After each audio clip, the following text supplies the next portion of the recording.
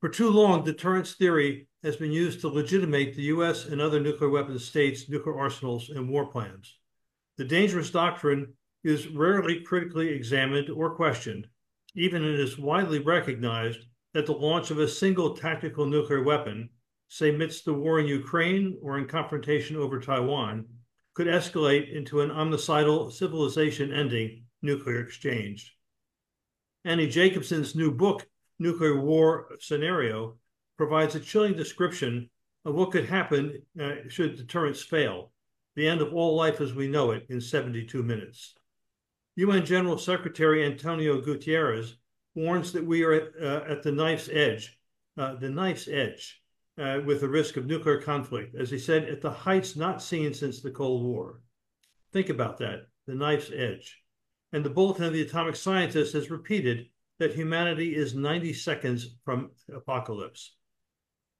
We need to take the absence of no first strike doctrines very seriously.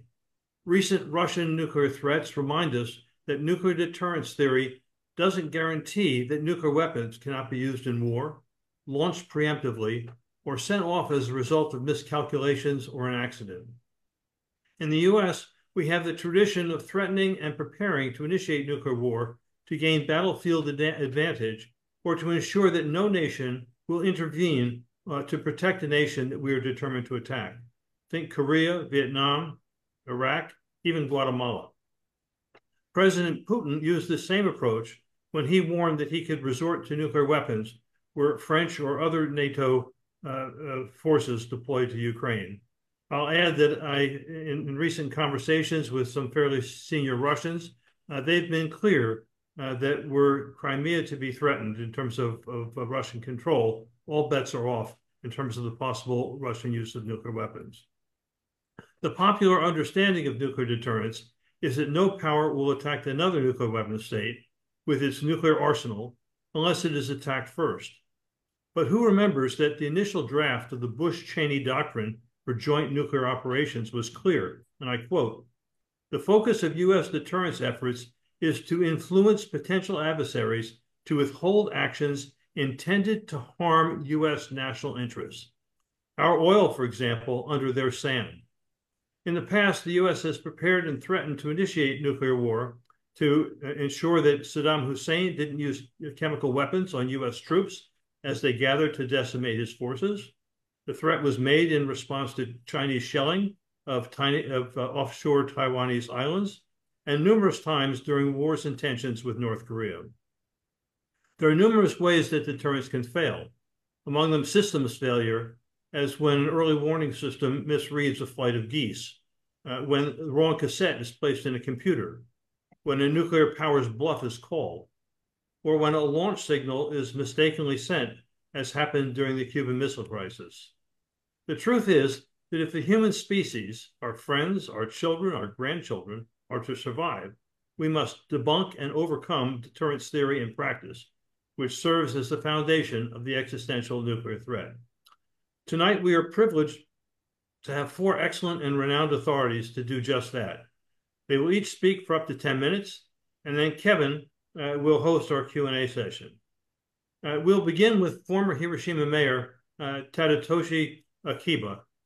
Not content with his degrees in mathematics from Tokyo's elite Tokyo University and from MIT, and after teaching 4 years at Tufts University, Professor Akiba returned to Japan, where he served for a decade in Japan's parliament, and then went on to become Hiroshima's mayor from 1999 to 2011.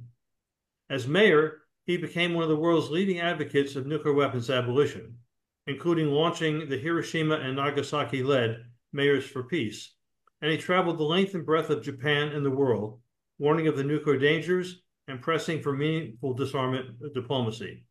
One of my favorite memories is marching with him and 25,000 others in New York on the eve of the 2010 NPT Review Conference, demanding the full implementation of the Nuclear Non-Proliferation Treaty.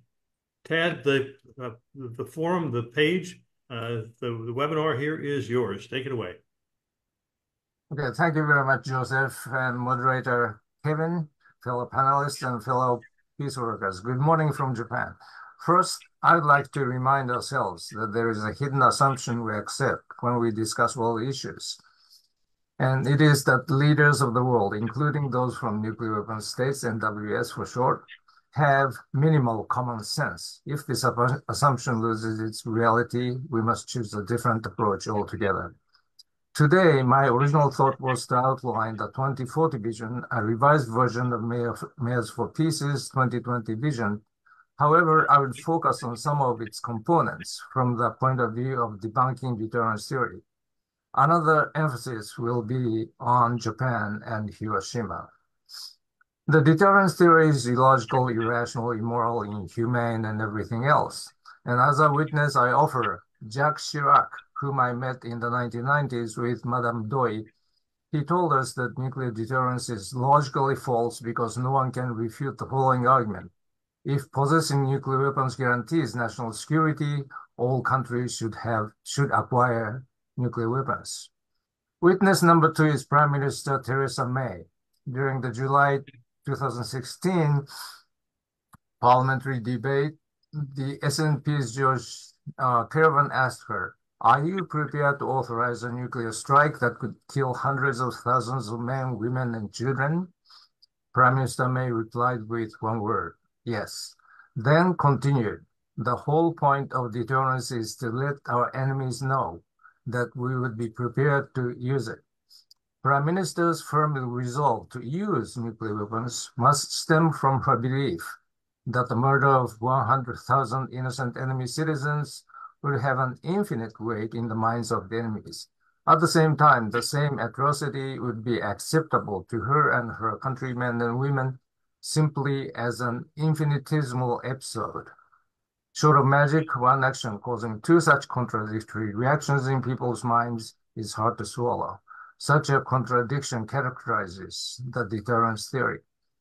Going back in time to the 1980s, rationally minded people tried to show the world and its leaders what launching a nuclear war would entail by offering convincing predictions and the grave consequences of any use of nuclear weapons. A simplified list goes something like this. A, physicians would not be able to provide even minimal medicine for the victims after a nuclear strike. B, a massive exchange of megaton nuclear weapons between the United States and the Soviet Union would wipe out humanity. At the least, it would cause a nuclear winter and humanity would face imminent extinction. C, even the use of 100 or so Hiroshima-sized nuclear devices between India and Pakistan would create a nuclear famine that would starve 2 billion people to death in areas surrounding both countries and possibly in more expensive areas.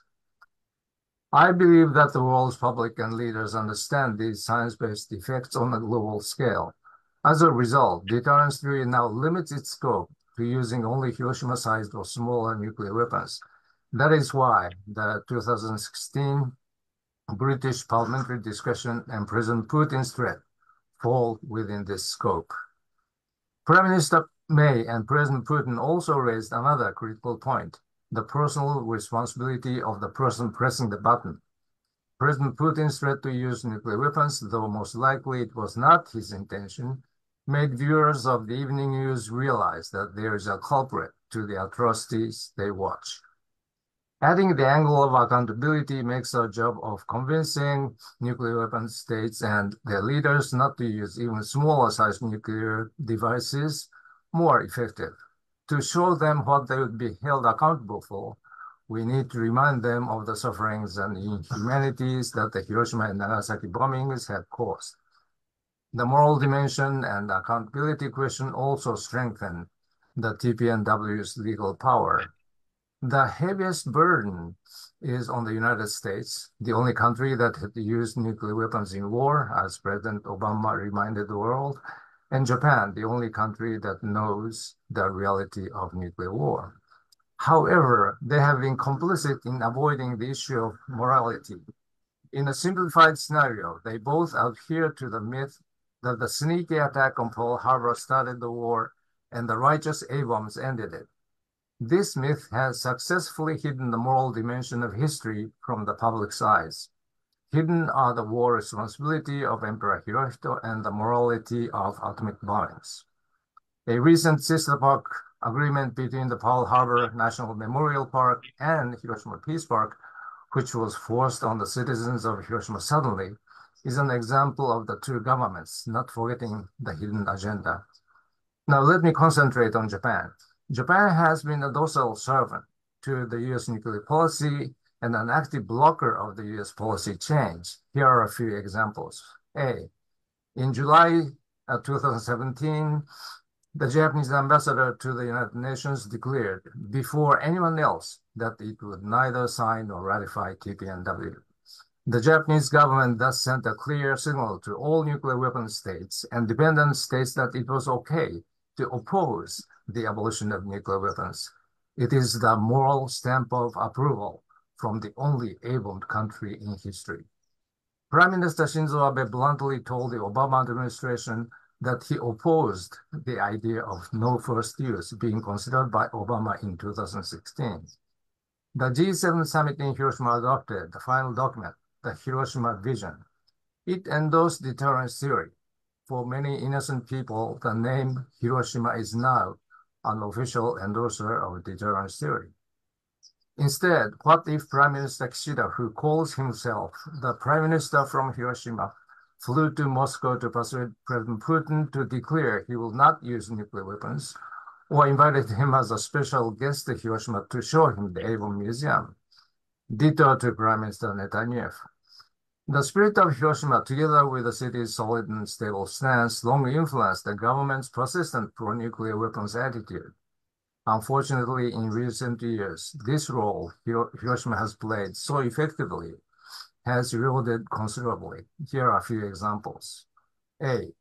From 2011 to the present, Mayor Matsui of Hiroshima appointed ex-foreign ministry officials as the head of the Peace Culture Foundation. The foundation is responsible for formulating and executing Hiroshima City's peace policy, including drafting the peace declaration. Historically, retired anti-nuclear journalists or active peace workers held the position. In 2023, the city's Board of Education deleted Barefoot Gen, a famous cartoon by Hibakusha cartoonist, from its peace reader.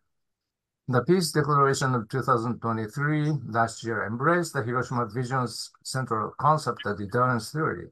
Still, it also announced that the deterrence theory is bankrupt because some world leaders threatened to use these weapons.